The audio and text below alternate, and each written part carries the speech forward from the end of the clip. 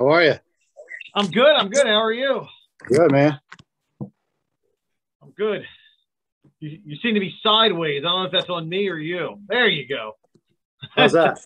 That's perfect, man. Perfect. Awesome. Awesome. I was going to say, where's Mark Tremonti located? Are you in Vegas? I'm in Orlando. Oh, okay. Nice. No, Nice. I did the photo shoot for the Sinatra thing out in Vegas, so I picked up some T-shirts. Nice, man. So I have mentioned this to your bandmate Miles Kennedy, and then I've mentioned it to his bandmate Slash, and I've mentioned it to a few other artists. You would qualify as one of the hardest working men in music, man. You have so much going on. How do you keep it all? How do you keep it all together? Oh man, just wake up and just schedule the day accordingly. You know, wait for the baby to go to sleep and get to work. Awesome, man. So you have this new project, and I could start explaining it, but I probably won't do it justice. So I'm going to give you the floor, and then we can expand on it after you explain to everybody this project that I know it's close to your heart. I'm just going to turn it over to you, in such a great cause, and the floor is yours, Mark.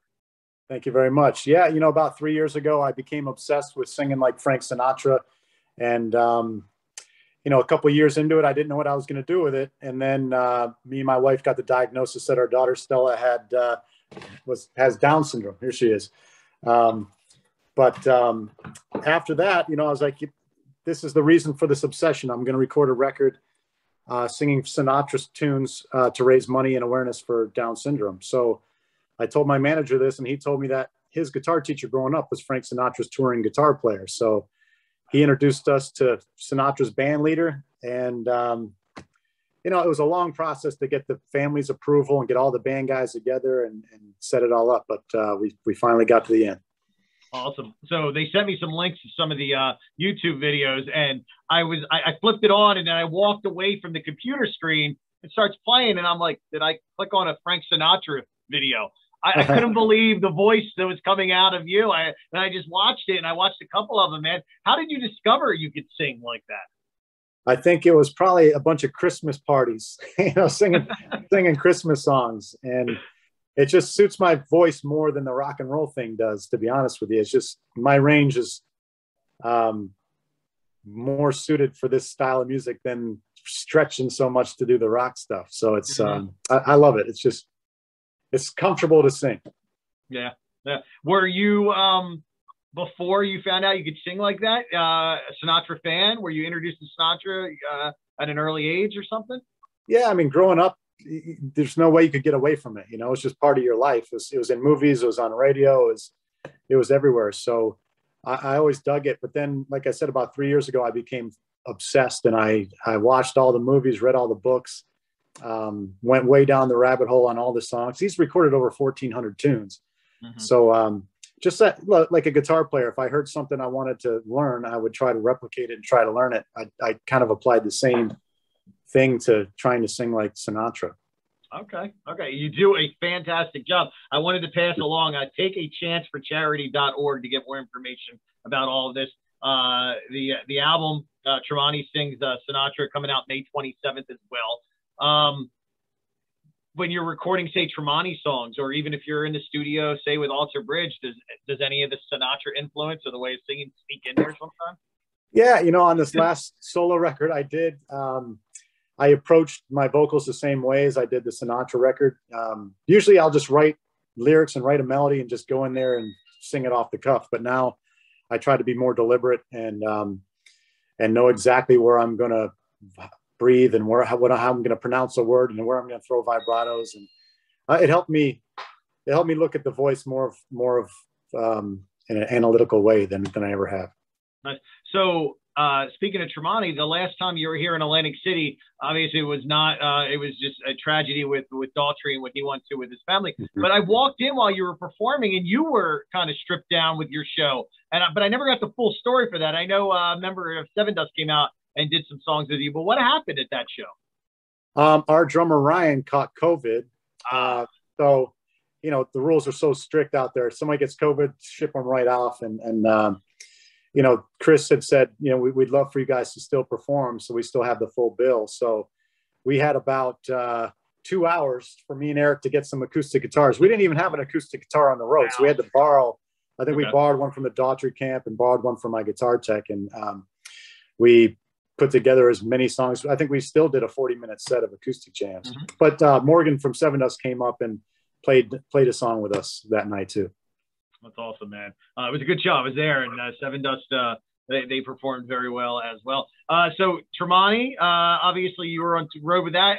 What's going on with that project right now? We just got off tour. We did about 5 weeks in the States, and now we're headed to Europe on the same day the record comes out. I'll be on a plane headed to Europe for this next tour. Nice. And then did I see something about Alter Bridge going to be recording some new music?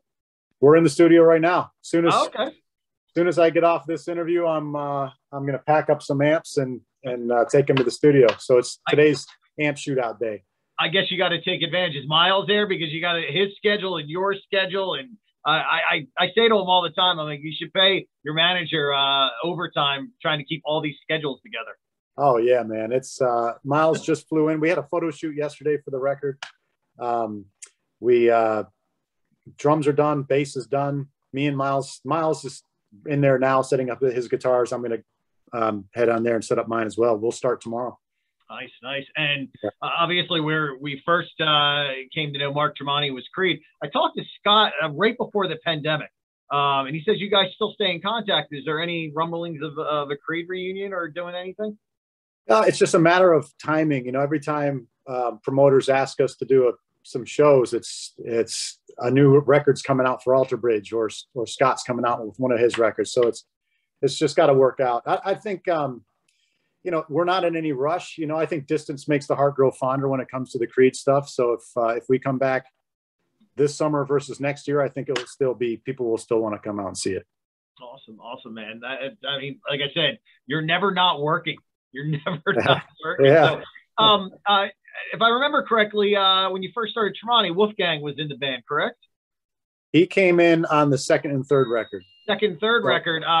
What are your thoughts on his record? Have you listened to it? Oh, it's awesome. I'm super happy for him. He's, you know, I'm so proud of what he's done, and I'm so happy with the world's recognition of his talents. You know, because it's, you know, when you meet Wolfgang Van Halen, you'll probably think, he's the son of the hugest star in the world. He's going to be stuck up, or you know, whatever. He's the most down to earth, cool guy in the world. So I'm so happy, and he's so talented. You know, he's, you know, he wasn't playing in Van Halen just because he was the son of Eddie Van Halen. He was playing because he was top notch. He's an incredible bass player, great singer, great drummer, and now the world sees a great songwriter. So yeah, he's doing great. I got to Zoom with him a couple times right when he put Distance out, right before the new record. I couldn't believe when I saw him live. I saw him live like last month, and I saw him open up for GNR last year. I mean, he is talented. Like, I mean, you know, he's his own man, and he writes, and he's tremendous on guitar as well. He totally impressed me, not only as a musician, but also a young man when I got to chat with him too. Very just bright, and like you said, down to earth. Oh, absolutely. Good. He's a good man. I miss him. It was good times when we were in the band together, but yeah, you know, he's got to do his own thing, and I'm glad he is, you know. Oh, you know, maybe we can get like maybe an Alter Bridge or Tremonti and Wolfgang Van Halen Mammoth WVH tour or something. Yeah, I think there's talks of that with Alter Bridge at some point. Nice. So yeah, that's great, man. Again, I want to mention this again. The album is Tremonti Sing Sinatra. Comes out May 27th. Everybody, go to YouTube. There's a video or two up there. You will be blown away that voice is coming out of Mark Tremonti, especially because of what we know of you throughout your career. And again, take a chance for charity.org. You can find out more information there as well. Would you ever take this out on the road? Yes. You know, we have 2 shows booked or a show booked next month. So May 14th, we'll be playing here in Orlando, and the show sold out in like a day. So it's exciting, you know, and now we're going to try to do some more shows, maybe later this summer, and then maybe later this winter over in Europe. So we'll see. So you just recording, but going out on stage and doing this, obviously with Alter Bridge, you got the guitar. Creed, you know, you did some lead vocals and some vocals like that. Is it going to be nerve-wracking to go out there and do this? Oh yeah. Yeah. You know, I tell people I'm not nervous about singing. You know, I love singing Sinatra. I can't wait to do it. It's each one of these songs has like a 30-second musical break in the middle of it where I'm just kind of standing there, you know, this is where you usually solo. You know, Frank Sinatra had a good way of blowing the dice or, you know, entertaining. I'm not trying to be Frank Sinatra's persona up there. I'm just trying to be myself singing his songs. So I got to figure out what that is. You know, it's we'll see what happens. It reminds me of when I was chatting with Miles a few years ago when he was talking about his solo acoustic tours. He goes, I feel naked out here with just a guitar and myself. He goes, it took a while to kind of get used to it because, you know, usually I got the band around me and, you know, somebody's soloing over here, whether it's you or Slash or something. He said it took some time. So I got to imagine it's going to be a little bit of adjustment for you as well. Oh, I'll be wearing the suit and I'll be, you know, I gotta stay classy, so I don't even know if I'll be drinking beer on stage like that. Have a little cocktail. Have a little cocktail or something. Drink some Jack Daniels like old Frank did. There you go. I'll be thinking about you on May 14th. That happens to be my birthday, so I'll be thinking about you singing Sinatra tunes down in Florida, man. Absolutely, man. Well, happy early birthday. Awesome. Well, thank you. Well, Mark, I thank you again. We're going to get all this information out. I know all the proceeds are going to the charity. It's a great cause. All the best to you, your family. We look forward to all the music that you provide to us over the years and much more to come, man. So take care and just thanks for taking some time and spreading the word with us. Thank you, man. Appreciate it. Take care, man. You too.